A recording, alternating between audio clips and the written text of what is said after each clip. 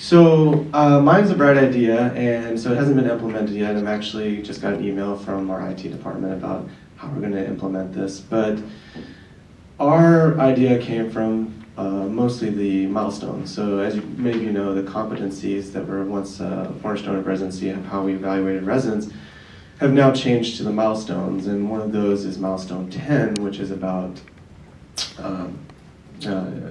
cost of care and grading residents on how well they are about cost of care.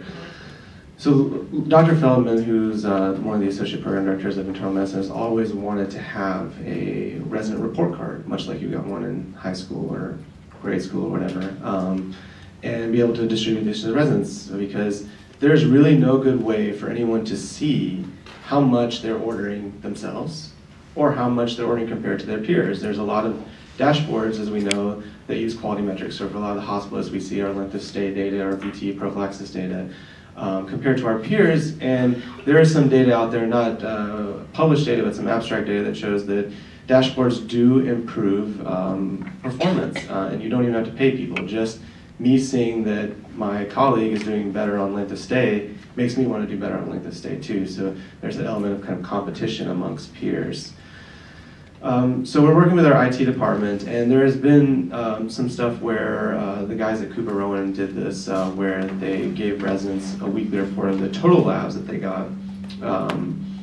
And there was a decrease, but it was kind of a little murky, and so we want to clean up the data a little bit and make it a little more competition friendly. And what we're going to do is we're going to create an electronic dashboard, so that's why we're working with our IT folks to pull from our electronic system. We are partly Epic, but our inpatient right now is on POE, which is Eclipsis or Sunrise for some of you guys who use that. And we want to have it so that the residents have immediate access to how they're doing. We don't want them having to call the pathology department. We don't have to call the radiology department to say, how many chest x-rays am I ordering, how many CMPs am I ordering. And then we also want a tool for the program directors to have to actually grade their residents, because now they have to mark something on the milestones, and so this will give them something to use when doing their program director meetings. And lastly, the biggest thing that we're going to do about this is that the guys at Cooper Rowan and other places, mostly they just do total numbers, so this is the total number of labs you ordered.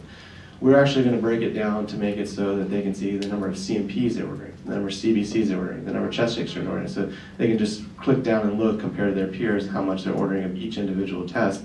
And that way they can actually have a moment to reflect, well, why did I order more CBCs than my counterpart, or why did I order more head CTs than my counterpart, rather than just seeing the total number, because I think sometimes they get lost in that total number and don't understand what makes up that total number. So hopefully our goal is to launch this by January of 2014. And what we're going to do at Hopkins, we actually have a firm system. And so residents only get rotated on the firm. So if you are on one firm, you just spend all your general medical months on that firm. And so this gives us the ability to do a lot of great studies, because we can expose only certain residents to it and certain residents not to it. And if you remember Dr. Feldman's time study, this is exactly what he did. He put 2 firms with the time motion stuff and 2 without the time motion. And so this is what we're going to do, and then we're going to, at the end of the year, we're going to compare the firms and see if this introduction of this dashboard decreased the number of tests from one firm to the other, because there's also the change over the year, because the interns just get a little bit smarter and they don't order as many tests, so we want to take that bias out of it a little bit. And we look forward to hopefully launching this and maybe launching it nationwide soon.